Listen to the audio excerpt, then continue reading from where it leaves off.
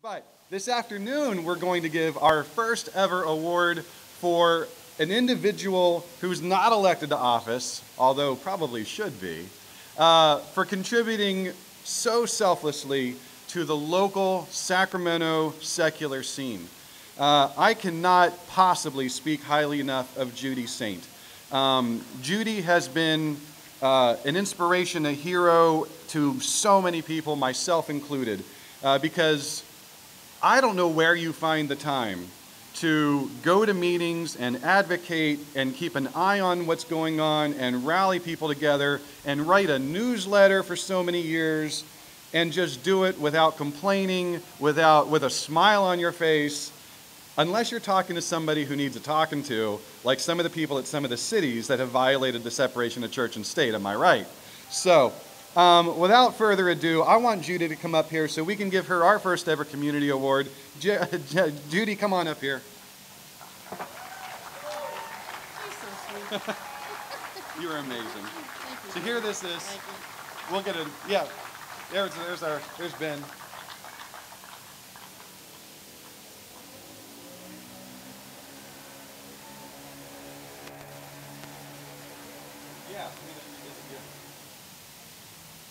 So Judy, this says, California Freethought Day presents this award to Judy Saint in recognition of her vigorous promotion of secular values to the Sacramento community, the media, and elected officials, while tirelessly defending secular rights. Judy, thank you so much. Thank you. Thank you so much. I'll just take a second. Thank you, David. Thank you, Freethought Day. Thank you for coming. It's certainly an honor, especially to be on the same stage today as Representative McNerney. Oh my goodness.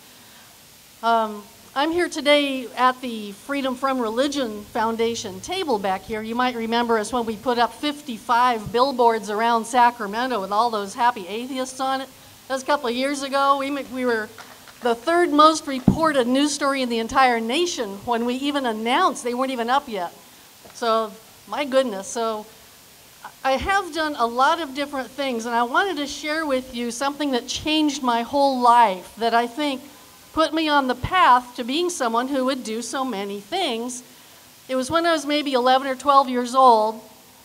I don't think I've ever told this story, maybe to my wife, I don't know, but I don't think I have ever shared this story, but it changed my whole life for the better. I was maybe 11 or 12 years old, and I was raised with 4 brothers, which I'm very proud of. They're great people. I was walking down the hall to my room, and my dad called out, "Don't step over it, pick it up." And so I didn't even know I was really stepping over something, but I was, certain, 4 brothers. I don't think it was mine. And being a little kid, I turned around and I said, "But I didn't put it there." And this is what changed my life. He said, "That doesn't matter. That doesn't matter." And that struck me as, well, of course it matters, fairness, all that, somebody else. And he said, "You're there, you see it." And it was that simple. That's all he had to say, and that changed my entire life because I had no argument for that.